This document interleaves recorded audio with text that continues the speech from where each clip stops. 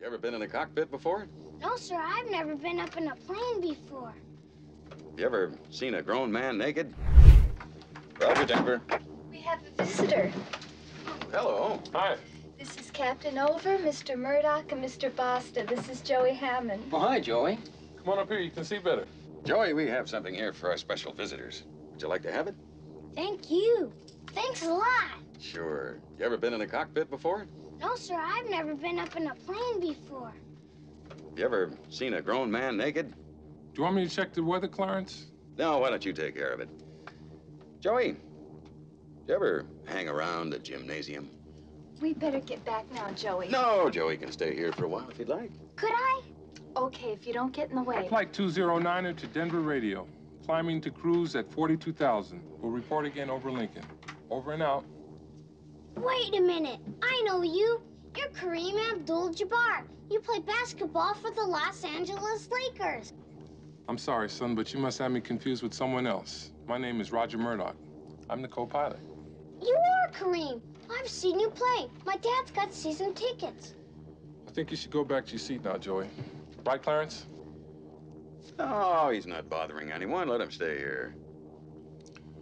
All right, but just remember, my name is Roger Murdoch.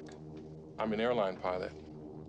I think you're the greatest, but my dad says you don't work hard enough on defense. And he says that lots of times you don't even run down court. And that you don't really try, except during the playoffs. The hell I don't. Listen, kid. I've been hearing that crap ever since I was at UCLA. I'm out there busting my buns every night. Tell your old man to drag Walton and Lanier up and down the court for 48 minutes.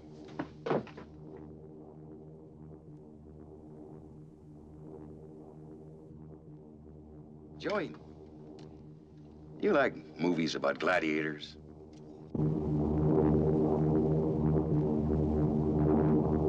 Elaine, just hear me out.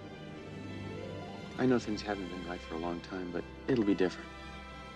Like it was in the beginning, remember? I remember everything. All I have are memories. Mostly I remember the nights when we were together. I remember how you used to hold me, and how I used to sit on your face and wriggle, and afterwards how we'd watch until the sun came up. When it did, it was almost like